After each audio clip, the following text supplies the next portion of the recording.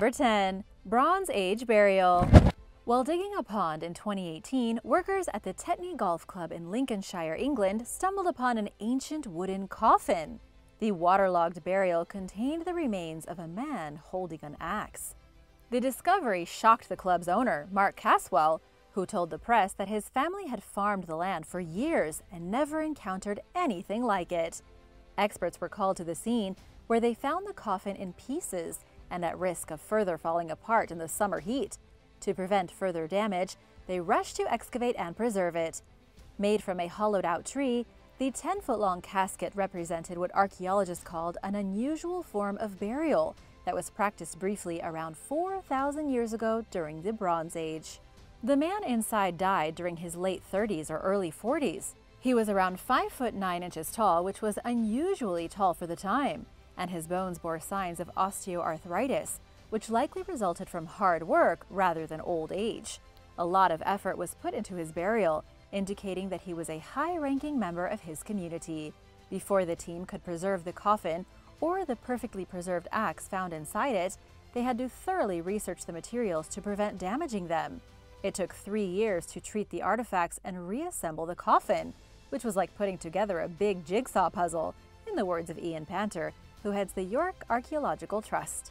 It was recently announced that the preservation work is expected to take 2 more years. When it's finished, the artifacts will go on display at the Lincoln Collection Museum.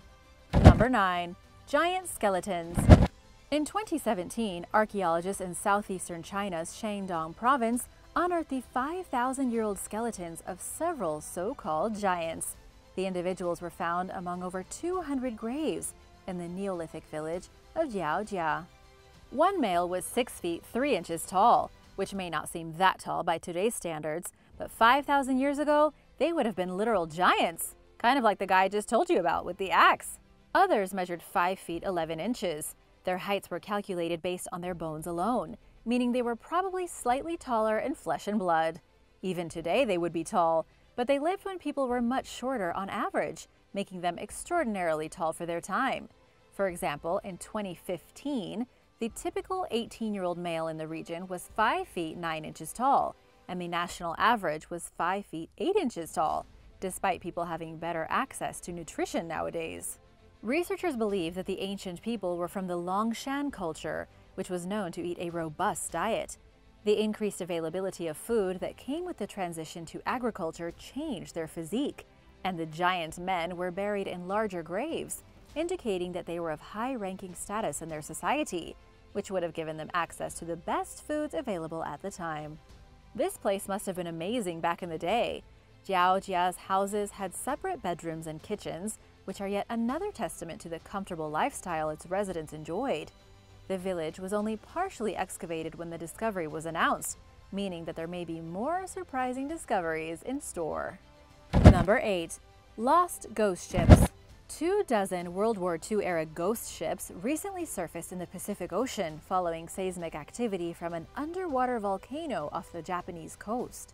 Located 800 miles southwest of Tokyo, Fukutoku Okanoba has been erupting since August, causing the seabed to rise around the island of Iwo Jima. Surprisingly, it has also brought up the ships. Iwo Jima is part of the Bonin Islands, which are prone to earthquakes and volcanic eruptions. The ships that recently appeared near the shoreline are the remains of Japanese transport vessels that U.S. forces sank after the Battle of Iwo Jima in 1945.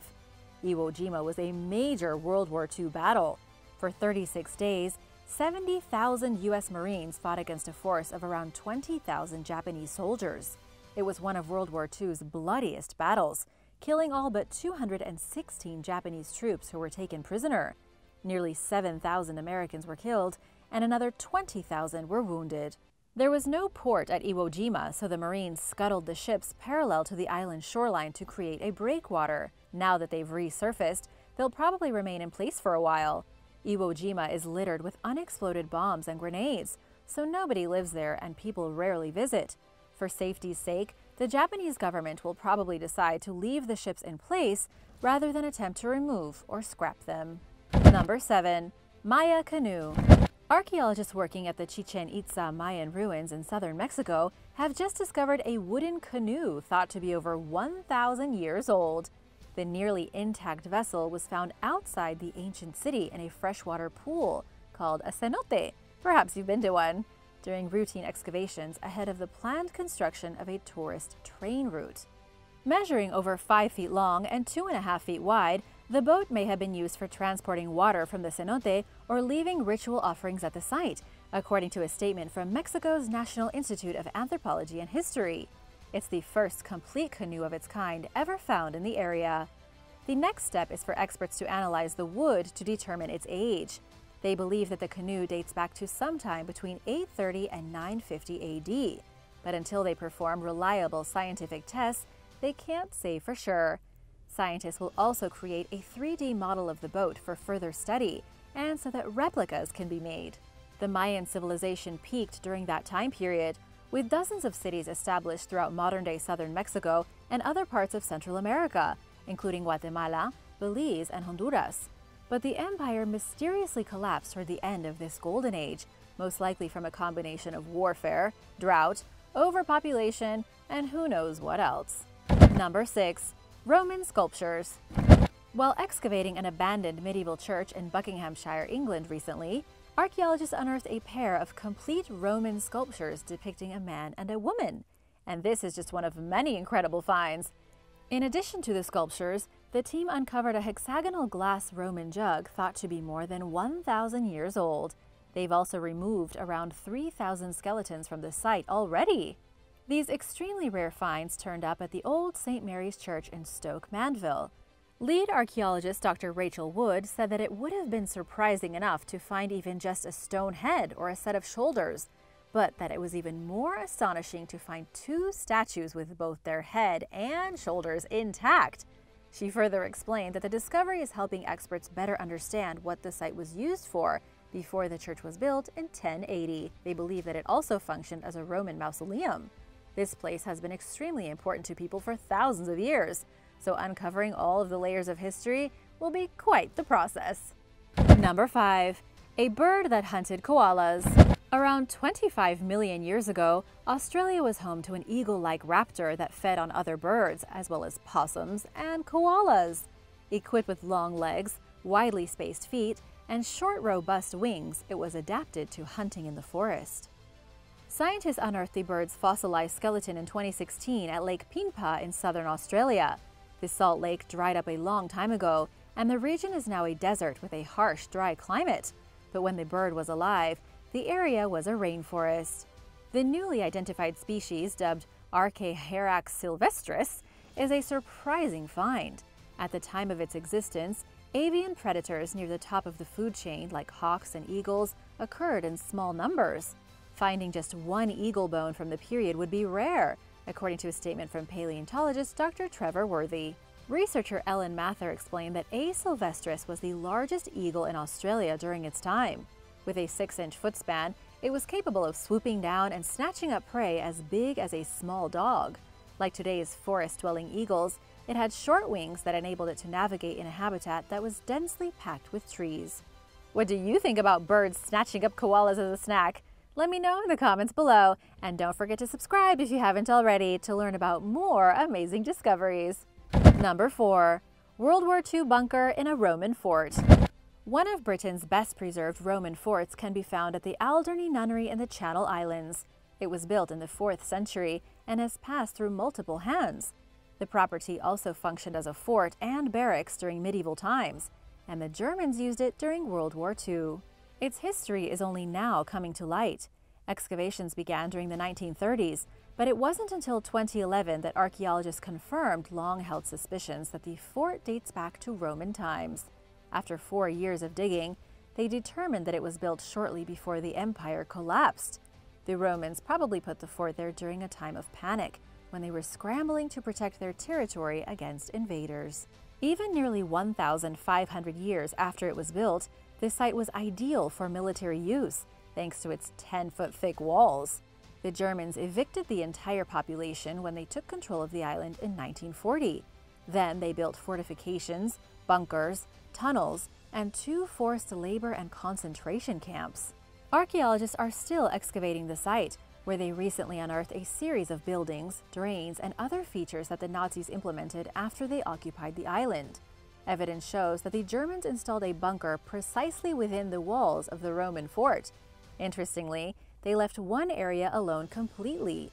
Known as the sunroom, it may hold important clues about what happened to the site after the Roman Empire collapsed. The findings are causing experts to wonder if there ever was a convent on the property like they've long believed. It'll take them some time to figure it out as they continue to disentangle the history behind the jumbled mess of artifacts and buildings spanning nearly 2,000 years. Number 3. Ancient pottery lessons.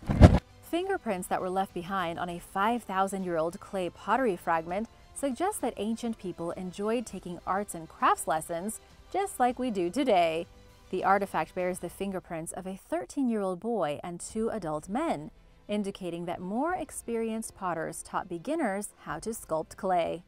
The evidence was found at a complex of ancient buildings in Scotland's Orkney Islands.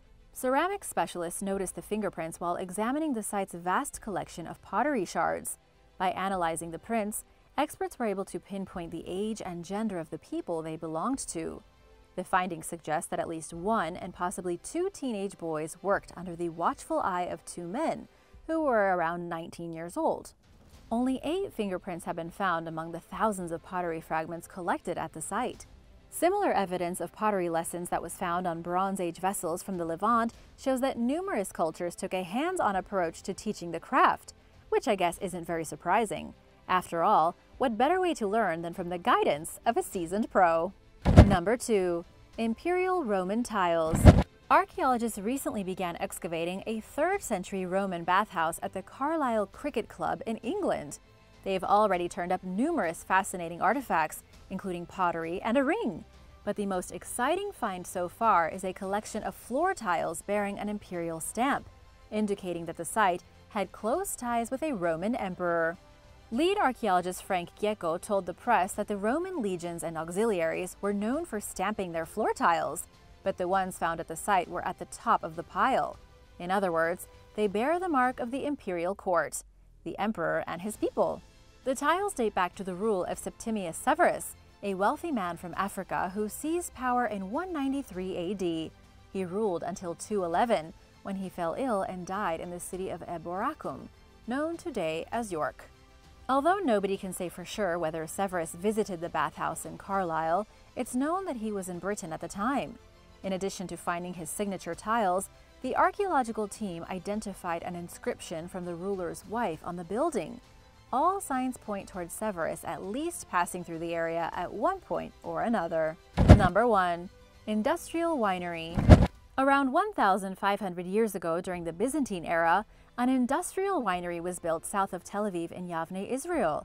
Using sophisticated equipment, it produced around 2 million liters of wine every year and exported it throughout the Mediterranean. Archaeologists who recently discovered the site were taken aback by its size. The team found 5 wine presses spread throughout a 1-kilometer squared area, kilns that were used for firing wine jars, and warehouses where the wine was stored and bottled. The product was called Gaza and Ashkelon wine after the ports, where it was loaded onto ships and exported to Europe, North Africa, and parts of Asia.